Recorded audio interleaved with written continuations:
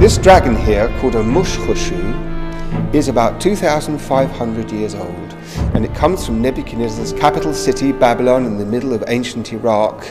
And when you see it now, when you look at it and look in its eye, it might strike you as something very alien and very distant and nothing to do with the modern world. Well, the culture from which it comes, the Babylonian world, is surprisingly close to ours. And the thinkers and the writers and the poets and the mathematicians of that ancient culture came up with things which still exist today in our modern lives and are part of our daily life all around us.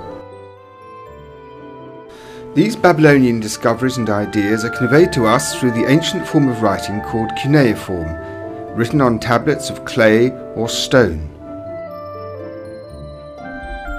The Babylonian language is fully understood today, so that many of their ideas and achievements have been preserved for us.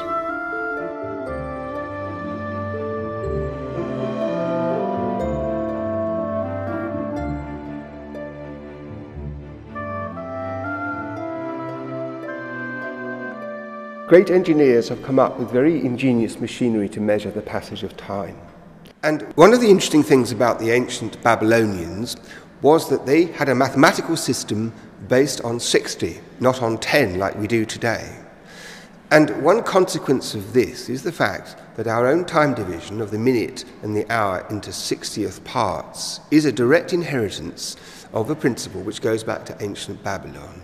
And it's come down to us somehow through the Greeks, who looked at Babylonian ideas, incorporated them into their own work, and maintained this 60 figure as a central calculating device. And that is why everyone who has a watch on their wrist or a clock on their kitchen wall is somehow perpetuating the work of these ancient Babylonian thinkers.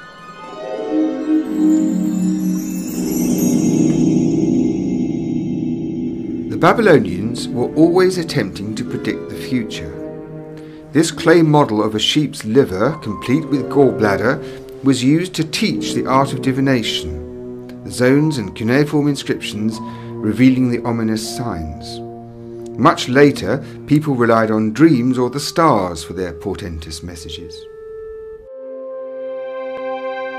Another thing that's come to us from ancient Babylon are the signs of the zodiac.